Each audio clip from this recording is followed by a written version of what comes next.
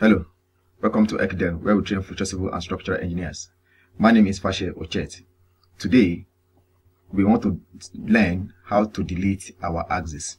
You notice that there are some axes that in the course of importing your drawing from AutoCAD, you now notice that, and you are trying to generate some of those axes for you to be able to model properly, you discover that some axes are there that are not necessary, which you might find it difficult to delete, especially in Protastructure 2022. So now I want to see today how we can delete such an axis, because if you don't delete them, it will make your work clumsy and it will make your modeling neat. So now let's see how this can be done. So looking at this structure here, there in the course of importing it into Protastructure, there are some axes that follow it to this Protastructure. So we want to see how those axes can be deleted. So now looking at this place now, let's go back.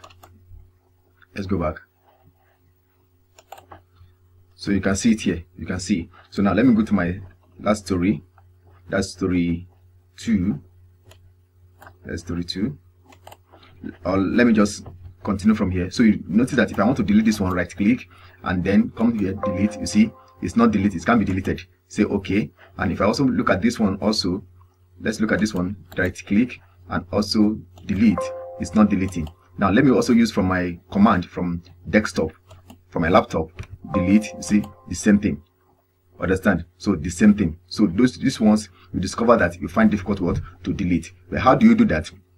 There are a lot of them that came with this particular drawing, but I've deleted them. So this one I'm going to make use of them, but for this one and this one I just left it purposely because of this this lesson. So now what do? We click. When you click, allow it to this place to change. So it has changed. What do? You click here on delete and we see it has gone. It has gone. So that's how to delete your axis. What about this one? I also left for sample, so you can see this one also. Come here also and click on delete.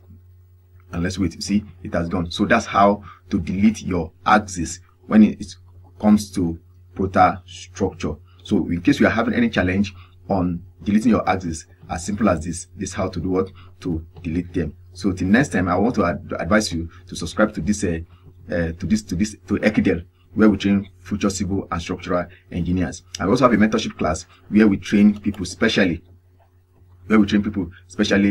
on structural designs. And we also have Ekidel group, whereby we have other engineers that that came together at the same time. If there's any challenge, people are there to do what? To attend to the question. You can ask question and people will attend to you as an engineer. So we have also mentorship class, as I've said, whereby we can train on this platform. We can only concentrate on what we are training, on what we are here to do, what to train you for. But when it's come to mentorship class, that is a place whereby we can go ahead and give you everything that we know, everything that we have. So there's no restriction. So when it comes to mentorship class, so I will advise you to enroll and also give this video a thumbs up. And also you can also advise your friend to also join Ekidel. Ekidel is a place where we have helped a lot of people within the country, outside the country, and that's what we are here out to do, to ensure that this world, when it comes to engineering, it becomes a better place for all of us. Thank you. Till then, we meet.